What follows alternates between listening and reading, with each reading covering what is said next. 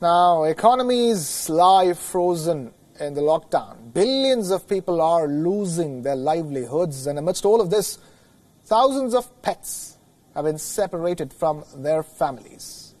Pet owners are stranded due to flight cancellations and border closures, and the furry ones are eagerly awaiting to be reunited.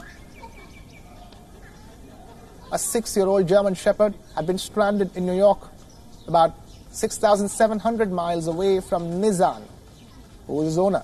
Nizan has been stuck in Israel for the last 2 months as Gula longed to be with him. Nizan flew to Israel for a family emergency and didn't imagine that the pandemic would separate him from his pet. Airlines have not only cancelled flights but also scrapped pet transport completely as Nizan struggled to reunite with Gula. But the long wait finally came to an end. After nearly 2 months, a pet transportation firm found a spot for her on one of Israeli Airlines' rare freight flights and was finally reunited.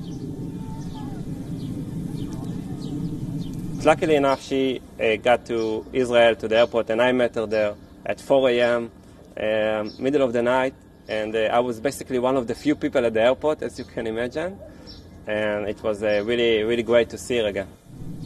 Nizan was lucky to have been reunited with Gula, but others who still await their pets' arrival are willing to do anything to get them back. More than 1,000 pets are currently stranded worldwide due to the flight cancellations and border closures aimed at curbing the spread of the pandemic.